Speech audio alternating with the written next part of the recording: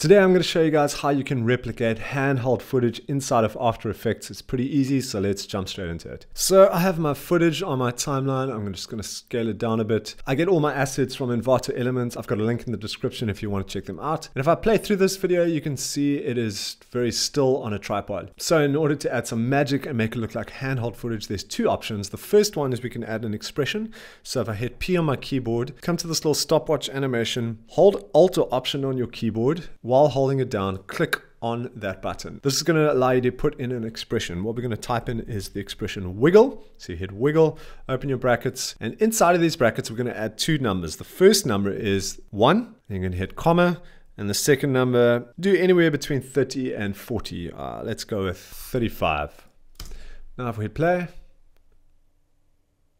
you can play around with this number, see what works best for you. Also, just make sure that you scale up your video in order to cover all of the edges so that you don't get any black or transparent parts sticking out at the edges of your video. Although this doesn't always give you the complete natural feeling of handheld, it kind of still does look a bit robotic. So I think there is a better way of doing this. What you're going to need for this is two pieces of footage. So the first one is a handheld shot, and I've got this piece of footage as well as the second piece of footage that you want to add the handheld camera effect to. So I'm going to name this one my handheld layer, and what we're going to do is we're going to right click, click new, and add a null object. Then come over to the tracker on the right. If you can't see this, come up to window at the top and make sure that tracker is selected. Select your handheld layer and come to track motion. Click on track motion. Make sure that you have position and rotation selected. And then what you're going to do is you're going to find 2 points on your video that you can track that are going to stay in frame the whole time. So what I'm going to do is I'm going to find 2 areas of high contrast and work with them. So the first one I'm going to do is I'm going to pull this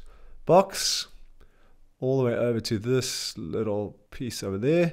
It's really dark. Make sure that my second box on the outside has enough area to work with, and then my box on the inside just covers the little object that I'm trying to track. And then maybe another area of high contrast could be somewhere on this side, probably this gray object over here. And then make sure your video is all the way at the beginning, and then you're going to start tracking by selecting Analyze Forward, this button over here. It's going to take a little bit of time depending on the points that you've selected, so I'll catch you guys on the other side. All right, and once you're done, come up to Edit Target, hit Edit Target, make sure that your null object is selected, and make sure you hit Apply. And then lastly, make sure that you hit OK to apply to the X and Y dimensions. Boom. All of our tracking points that have been created on this handheld layer have now been copied across to our null object. Now I can turn off my handheld layer, put my main layer back on, and just bring it up to the top so we can see. And then all we need to do is parent the information from the null object across to our footage. And how you do that is you come to this little pick whip, and we want to parent this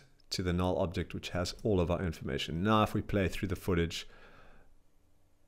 all of it has been copied across. And remember to scale up in order to make sure no edges are shown, and all of your information is copied across. And if you're somebody like me who works inside of After Effects as well as Premiere Pro, there is a way to get a camera handheld effect inside of Premiere Pro. If you want to know how to do that, I've made a video and you can check it out over there.